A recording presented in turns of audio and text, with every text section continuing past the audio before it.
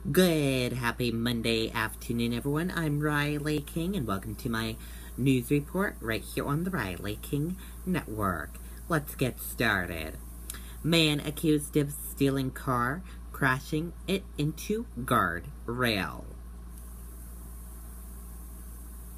A Manchester man is accused of threatening to shoot another driver before crashing a stolen car and leaving it suspended on a guardrail before it burst into flames. John Cassidy is facing several felony and misdemeanor charges in connection with Friday's car crash. Officials said he was supposed to be in court in February on charges of driving after suspension, disobeying a police officer, and resisting arrest, but he never showed up. Cassidy was arraigned Monday on new charges. Prosecutors said the incident began when Cassidy asked to borrow his neighbor's car, and she refused. The car crashed at the intersection of Bridge Street Extension and Ohio Avenue.